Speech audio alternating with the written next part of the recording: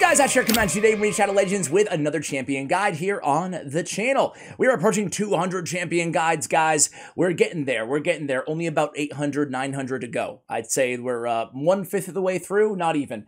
Anyway, guys, we have a campaign farmable rare champion that is definitely worth your investment, especially if you're running a clan boss unkillable team, but in more use cases than just that as well. And it is Heiress. So as I mentioned, the first thing you need to know about Heiress is she's campaign farmable rare. It's in stage 6 here. So on Queen Ava's stage, the Palace of Avaria, we have a little champion right over here. Heiress, Force Affinity, High Elf champion. She looks pretty cool aesthetically. I'm a fan. I'm a fan, I would say. A rare attack champion. On her A1, Bullseye attacks one enemy, grants an extra turn if the target is killed. It actually has decent multipliers as well, a 3 multiplier on that A1. So not too bad for damage. And in rare only secret rooms or in faction wars, you'd actually be surprised at how many opposing champions she's killing and getting that extra turn, which is really, really nice. On her A2, she's got a great A2. We are removing a random buff from all allies, and then 100% chance when booked does require books this champion, 100%, right? 100% chance to place an increased speed big version from all allies for 2 turns. So we get a big version increased speed and a remove 1 random debuff from all allies. Now, in Clan Boss especially, there's only 1 debuff ever at a time on 1 ally. It's a stun. So she's got it covered. I mean, sometimes you don't need the full cleanse. There's a lot of champions out there with 2 random debuffs, like Gerda Bogbrew, for example, right? Sometimes, often more than you'd think, you only need 1 or 2 cleanses, you know? So don't be so discouraged or immediately dismiss a champion just because they're only removing 1 or 2 debuffs, depending on where you're using that champion, right? So anyway, 1 random debuff will cleanse the stun and place an increased speed, all on a 3-turn cooldown. We have Avenger, a passive, counterattacks the attacker when an ally is attacked. So that makes her a great candidate for the set that we're going to be using her for in today. She also brings speed in dungeons by 16%. So for the early game, considering she is a campaign farmable champion, she's not a bad bet to put alongside your Kales, Aethels, Galex, whoever you're starting out with, right? You're lucky enough to get an Apothecary or something like that. You could use either the defense aura or the speed aura in dungeons. So she's got that as well. Decent champion, I would say a pretty solid champion for early game progression, early stage dungeon progression in the game. Of course, her claim to fame is rare only secret rooms and, of course, Clan Boss, which I will show you my Clan Boss team where I use Heiress in today's video. So let me see, have I used her recently? I have not. Let me go ahead and pull her up using the old handy dandy champion filter. It's kind of new in the game at the time of this recording, so I know this is not going to age well for those of you watching years in the future. Like, okay, champion filter, who cares? I care. There we go. Air. Boom. Hide. And there she is. Wow, it's magic. All right, so here's Heiress. Of course, you guessed it, guys. She's in a toxic set, right? She's so good in toxic sets. It's a 75% chance to place the weak version of poison for 2 turns. They gave toxic set a buff. They gave it a buff like, I don't know, a year ago from the time of this recording. It used to be only 50% chance. Now it's 75% chance. It's the weak version of poison. But think about it, guys. All those counterattacks from Avenger are going to have a 75% chance of placing a poison. Now, poisons, even the small version, does a ton of damage against bosses, specifically the clan boss. So I think that Toxic is by far and away the #1 set to have on this champion. I would even put it on her for non-clan boss, because you don't have that many champions out there in the game that just are perfect fits for Toxic anyway. So I think it's a good use case for your Toxic gear that you might have lying around, you know? So I love Toxic on this champion. Now listen, the first thing you'll probably notice is she's very, very fast at 261 speed. She does not have to be that fast. She is speed tuned for my particular clan boss team. If you want to find your own clan boss team that best suits where you are on your account, go ahead and check out Deadwood Jedi, deadwoodjedi.com, and he has every clan boss comp you could possibly imagine, everyone including Heiress as well. I shouldn't say everyone, there's always new ones every day, but a lot of the popular ones, including Heiress. So because she's in Clan Boss, and that's what I want to focus on primarily for the rest of this video is Clan Boss. Obviously, anything that I tell you guys for the most part, is going to be able to pertain to anywhere. If I have this build on her, she's going to be fairly useful pretty much anywhere in the game.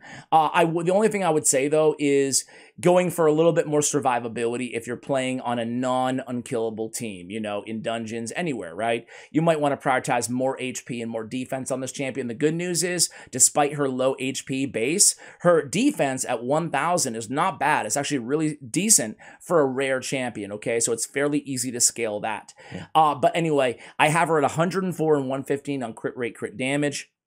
And I mean, we don't need accuracy on this champion at all because remember, guys, accuracy is not required to land anything from any artifact set. So accuracy does not matter on this champion.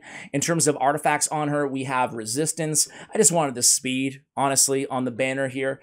I have HP on the amulet. I have HP on the ring. Now, I will say that I think we might be able to get her out of this HP amulet. We just want to make sure her HP isn't so low that she's getting targeted and aggroing that stun. Of course, she can't cleanse herself, right?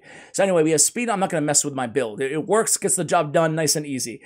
Speed on the boots. We have accuracy on the chest. But again, we don't need accuracy at all. This was a lazy, not lazy, it just was what it was. It was to min-max her, to get her speed exactly where we needed at 261.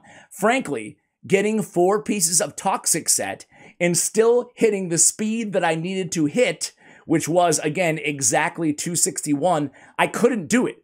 My toxic gear wasn't good enough. So I had to throw on an accuracy chest piece. Now, I will say, I have crit rate on the, as you can see, on the gauntlets. I will say that her damage is significant and it's based on attack. So let's just look together here, because I haven't looked in a while. If I can find an attack percentage with 14 speed in my equipment on any champion, let's see. Crazier things have happened, but I imagine I didn't have it. Otherwise, I would not. I'm going to put priority stats at speed to kind of help us out here, and primary stats we already have. Okay, so let's see. Plus 12, plus 3, plus 2. Ooh! Ooh! Oh, we got it, guys. We got it right here. Okay. Sorry, Dark Kale. We have a new chest piece. Pretend you didn't see anything or hear anything so far throughout the video, guys. Now we have our attack all the way at 3,200 because, listen, on an unkillable team, and this applies to any champion on an unkillable team. It doesn't matter who they are, right? It doesn't, I mean, they're unkillable. They're not going to take any damage. HP and defense, other than just the setup, if you have one on your team, like the first couple turns, it doesn't matter how much they have or how little they have for that matter. Now, of course, a lot of us are going to be using champions in multiple different areas of the game, so we do want them to have decent stats. But again, if you're just trying to min-max your damage, we'll go with attack percentage. It doesn't matter if she's not a nuker or if she is a nuker or whatever.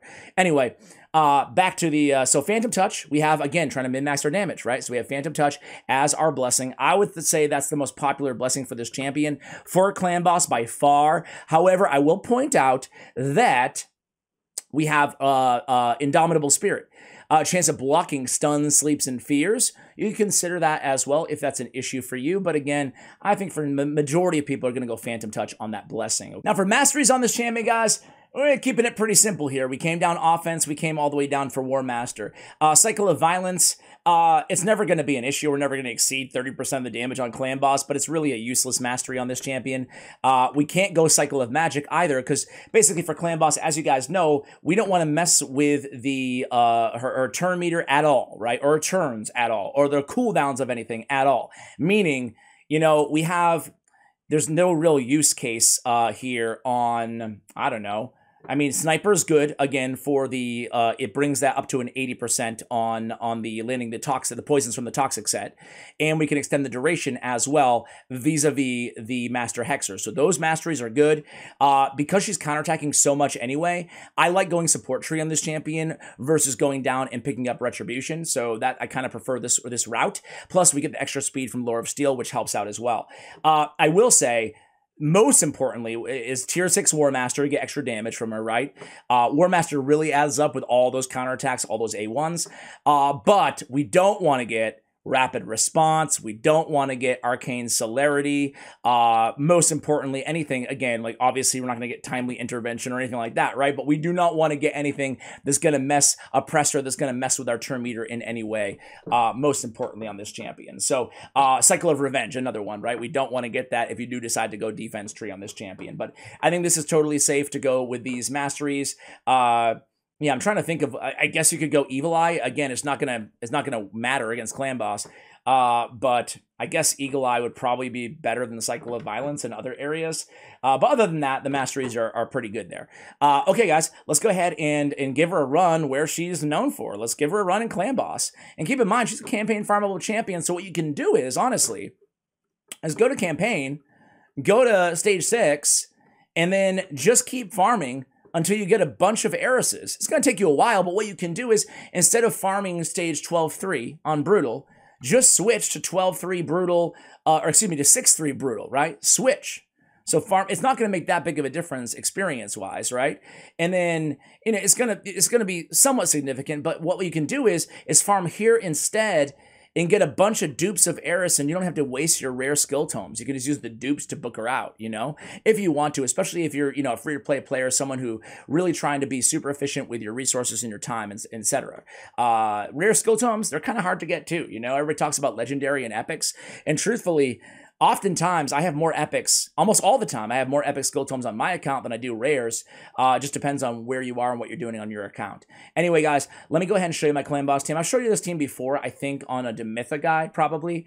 I've already done my keys for Ultra Nightmare. The best thing about this Clan Boss team is you can use it on any difficulty. Brutal, Nightmare, Ultra Nightmare, doesn't matter. You can use it. I can auto in. There's no setup involved in, like, it's full auto, right? And it's neutral to every single affinity. That's why I love it so much. Most of all, what I love about this team is every champion that I use here, I don't use anywhere else outside of Faction Wars. So I can use these builds and these speed tunes, and it's not going to mess or affect anything else. I'm not muling their gear or swapping their gear around, anything like that. So regardless of what team you use, as you approach the end game, we don't have the luxury of doing that in the beginning of the game. In the middle of the game, we're trying to just develop champions for Faction Wars, etc., etc. Tag team.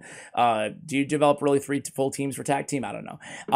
And Hydra, right? But after that, you can start thinking about, okay, maybe I'll have a specialist team for Clan Boss, you know? Anyway, I lost Wi-Fi connection when I was pulling into my driveway, so I had to use 2 keys, but it is a 1-key team, right? To be very, very clear, it's way less than a 1-key team, meaning this team right here, I'll show you the whole breakdown right now. This team, I can get, you know, consistently over 110 million damage per key on Ultra Nightmare. I've shown that so many times on this team. Very competent. Probably way more than that damage now because I haven't checked it in a while because I always just stop when I get to the 1 key, right? So anyway, this is going to be Nightmare. And again, it's a very basic team. Jintoro is totally a flex position on this team. Frankly, so is Fushan. The thing with Fushan, though, is you need the speed aura, so he is kind of hard to replace in that regard. But we have Demitha. Let me show you the team. We have Fushan at 192 speed, not using his A2. We don't need the A2 there, obviously. We have Demitha at 292, prioritizing the A3 and then the A2. We have Heiress at 261, as you guys know. She's coming in. You have to put priority on the A2. Excuse me. I don't know why, but it does mess up. Or at least some of you guys have told me that it messes up. And I remember watching another video at one point, and they're like, "Dude, you got to go in there and do that, or it's just going to screw up the run." Okay, sounds good. She only has one other active ability, or A1, so it doesn't make sense that she wouldn't go for it. But whatever. Better safe than sorry. Jintoro is a beast. I have him at 154 speed, a super, super slow Jintoro. I see some people using Jintoro, just as a random side note, if you happen to have him. I see people using him shutting off the blood freeze, shutting off the A2. I don't understand why. You get so much more damage not shutting off the A2. You can't steal turn meter, but you can decrease the cooldown of Oni's Rage by 1 turn if the target is immune to turn meter. On Oni's Rage, we're attacking 5 times instead of 1 on every 4th use of this skill. So we like to have the cooldown reduced, right? Plus, we're placing the big version of decreased defense and weaken on this ability as well, all on a 3-turn cooldown. And then Seeker's at 179. That's right, a slow Seeker build with prioritizing his A1 as the opener. So that's it, guys. That's the squad. Let me go ahead and do a run with you guys. You'll kind of get the gist of things. Again, it's full auto here after you do the team setup. Let me make myself a little bit smaller so I'm not blocking our girl on our big debut here on the channel. All right, so it takes us a turn or two to kind of get into the swing of things. You can see she's counterattacking. She's landing those weak versions of poisons. And I'll tell you what, man, at the end of the day here, I'm gonna stop when I one key it, but you'll see that the damage is actually pretty significant for a, support champion in a lot of ways. She's gonna cleanse off that stun, and then we repeat everything. That's it. So you saw basically everything that she's bringing to the table. Let's watch one more round here. Phantom Touch proc, right? So we get the extra damage from Phantom Touch. We come in here again. A1, hitting for 58k, plus a War Master proc there too. She counterattacks when an ally is hit. She comes right back in and removes the stun from Jintoro. That is the beauty and the magic of Heiress. You can see that she's actually doing quite a bit on this team. Increased speed she's responsible for. She's responsible for the cleanse. She's responsible for a lot of damage with between the poisons and obviously the counterattacks and the War Master, etc., etc. So guys, I'll be right back when this run is done. Let's see how this team does. All right, guys, I let it go a little bit long there. Got a phone call, no big deal. So we get 50 million in 24 turns. Hey, that's not too bad, is it? Let's see how Heiress did. For a support champion, not too bad with 10 million damage. Really just kind of almost hanging up there with Jintoro and Fushan as a very nice cleanser, increased speed, damage dealing hybrid for your clan boss teams, guys. Thank you so much for watching. Keep the champion requests coming here on the channel. Much love, and as always, take care, guys.